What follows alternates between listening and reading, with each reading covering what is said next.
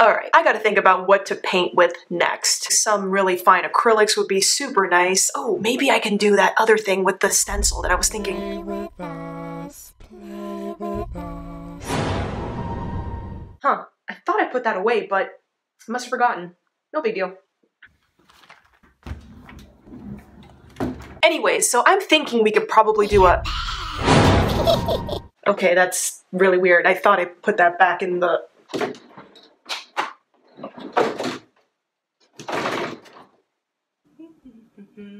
Kindly fix them out! Ah! Why are you holding a knife? Okay, this is crazy, right? Crayons do not come to life. Like, everybody knows this, right? I mean, I must be going out of my...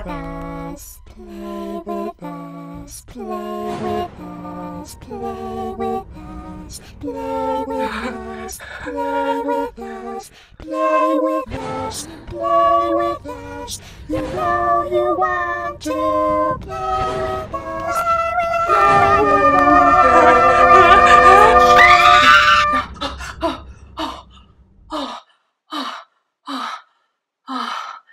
Oh my god. Oh my god. Oh, it was only a dream. Whew.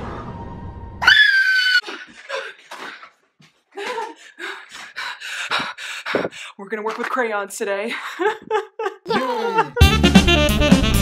Yeah. Hello, my gorgeous, beautiful, wonderful queen bees. It is your girl Amanda, the bust artist. Welcome back to my channel. So I raided my parents' basement the other day and I found a whole list of art supplies that I used to have when I was really little, including 2 big boxes of crayons. So I took this as a sign to do something a little different than I usually do on this channel. We are going to be making art using crayons, and not just crayons, melted crayons. And not just melted crayons on a pop art background. Cannot wait to try this, so let's go ahead and get this party started. A few moments later. So first things first, I needed a design. I needed something cool and sleek and sexy, but I came up with a sketch that kind of worked, and then I came up with a little traceable to see where I would be putting my crayon. I'm going to be painting in the outline of her silhouette here, and I'm going to leave the rest of her head blank because we're going to go ahead and use the crayon to symbolize her hair. Now, I know that melted crayons can be kind of difficult to work with in terms of their direction. I think I'm going to be using some painter's tape just to help me guide the lines according to where I want it to go. Pray for me. I have a pre-gessoed canvas, a sketch/stencil, 2 boxes of crayons, black acrylic paint, a detail brush, a hot glue gun, a cup of warm water with a little bit of soap in it, painter's tape to help me guide my lines, some protective paper to make sure splatter from the crayon art does not make it onto my walls, myself, or the furniture, as well as a blow dryer. If you have a heat gun, that works just as well, but I don't have a heat gun because your girl ratchet, so we're gonna be using a blow dryer. Your queen bee like to work with what you got, you know what I'm saying? So now that I have all my supplies in order, let's get to it. And just like that, we were off to the races. I took my stencil, I flipped it over, and I went ahead with my carbon pencil to make an outline of what it is I already made a drawing of. And then what I did was I took that paper, flipped it around so the carbon side was facing the canvas, and then I took a regular pencil and just went over the outline of my drawing. So this way the carbon will transfer very nicely onto my canvas. Now that I have added in my actual face, I'm just going to go ahead with some black acrylic paint and paint in the outline so it's nice and crisp. Here we go. And let me just say, this girl's eyebrows are just fleek. Man, she just got the microblade. Okay, so while that is drying, I'm going to go ahead and pick out the crayon colors that I want to arrange for the hair. So what I did first, because this was a beautiful mess, I arranged all my colors according to the relative color categories, like yellow, red, purple, green, blue, and then I just arranged them according to the colors of the rainbow, Roy G. Biv, right? And then what I ended up doing was I needed to remove all the paper from the crayon, so I just took my cup full of water, threw all the crayons into their watery grave, and let them soak for probably about 30 minutes. Eventually, After some time, I was just super impatient, and I just wanted to see if I could start to peel off the paper off the crayons, and I had actually some really good luck peeling all the crayons from their packaging. Some of them slipped right off, while some others put up a fight. I've been sitting here for the past 15 minutes trying to deflower these crayons. They do not want to come out of their little clothes, let me tell you. This is becoming a big contender and taking up too much of Amanda's time category. It's getting hot in here, so take off all your clothes. This is what art is all about. And now the moment we have all been waiting for. Let us start hot gluing these crayons onto our canvas. Took so long to get here, but I'm happy we're here. Let's go. As I began my quest for the Holy Grail, I decided to first lay down some painter's tape so that when I do put the crayons with the hot glue will not go onto the canvas itself and make a huge ruddy mess. Little did I know that I was in for a huge mess to begin with, but anyways, it's all in the learning process. I proceeded to put all the crayons in order of their complementary colors, so I tried to put all the crayon colors next to each other that harmoniously made a nice blend together. So that way you would get like a really nice, cool looking set of colors. And I kind of just went ahead and thought about where the hair would flow and how I would place my crayons as such. So now that everything is glued, we are going to set blow dryer on this, and well, we're gonna hope and pray that this works. I'm actually gonna turn this over because I want to go according to how the hair wants to flow, which I want it to flow downwards. So with that being said, here we go. And within seconds of turning on this blow dryer, I already started noticing the crayon starting to melt. I was shook.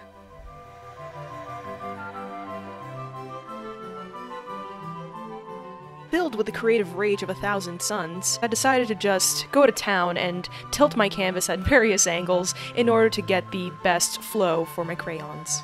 Holy smokes. Okay, so I got a little bit on here, so I wonder if I can wipe it off. Oh, I can. Oh, thank you, Lord. This actually looks really cool, and it's actually starting to like solidify pretty quickly. I think I might go back in with like other colors to just kind of play a little more. Yeah, I'm kind of liking what I see so far. Let's keep going. Y'all, I was hooked. Just watching these colors all blend and spill and melt together was like crack. It was so much fun and just addicting. I could have just done this all day long. In a matter of moments, I became one with the blow dryer and with the canvas, moving them both in congruency to make sure that the flow was where I wanted it to be. You can already see the paint splatters here are simply a work of art. It looks like the 90s threw up all over my desk, and I'm not even mad about it. Okay, I'm gonna try something a little different this time. I'm just gonna do some spotting to make sure I get all the white areas covered. So we're gonna switch. Although controversial, this is another technique that I found amongst the YouTube community of melted crayon artists. You would take a piece of crayon, hold it over the blow dryer on a certain location, and then kind of like color in those areas with that melted part of the crayon. And then you would just go ahead again with the blow dryer and just move those pieces around. Kind of like a watercolor, the layers all play with one another, so every time I apply more heat, the layers from underneath will also start to melt once again and cause a flow. Let's start actually removing some stuff and see kind of how this turned out. This actually came out like a lot more impressive than I thought it would. Very messy though. Gotta remove all these other crayons from here. This looks pretty neat. It is a little on the messy side, so I think what I'm going to try to do is clean up some parts of this. I think if I just use the blow dryer, it should help me out a lot. And indeed it did. This was kind of like part 2 of the creation process here. So once I had everything removed, it was now time to kind of do a massive cleanup. So I used a palette knife to help me scratch off all the remaining wax from my hot glue gun, as well as any wax that was remaining from our crayons that we had glued onto our canvas. And then I just went back in with the blow dryer and played the flow game once again. And what was really, really cool about using crayons is that if it ever got onto a piece of the canvas that I did not want it to get to, I would just apply heat from the blow dryer over that area and then just wipe it with a towel, and it came right off. I was amazed by this discovery because it helped really make the cleanup process so much cleaner. And as you can see here, I even took a piece of extra crayon that I had lying around to cover up more of the white areas. This is yet another little tip that I found from other crayon artists. Yeah. So after another little mini blowout, as well as a little touch-up session, this girl was ready for one more really cool addition. I looked at her hair and it reminded me of a galaxy sky, so I was like, let's make some stars! So basically, got some titanium white paint, added some water to it, dipped a toothbrush into it, and then just flicked the bristles of the toothbrush onto the canvas itself, and you make these really nice little tiny dots of white that make it look like stars.